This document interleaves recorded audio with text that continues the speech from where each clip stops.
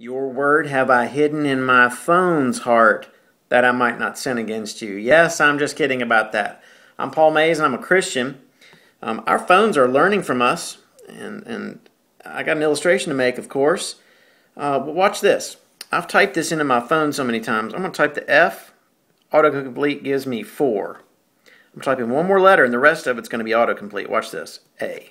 As many of you as were baptized into Christ have put on Christ. Amen to that. Even my phone knows that one. What verse is that? What book, chapter, verse is that? G-A... Oh, there it is. Galatians. Galatians. And it's 3:27. For as many of you as were baptized into Christ have put on Christ. How many have put on Christ?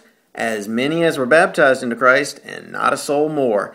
So this is just an illustration. You know, our brains are like this. The more we fill them up with God, the more we keep our nose in the Bible, the more His Word will be hidden on our heart.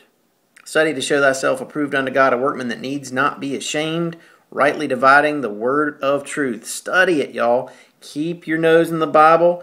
Keep your minds on God, on things that are pure and good. My brother Tony just sent me a video. I bet it's about God. That's my phone serving.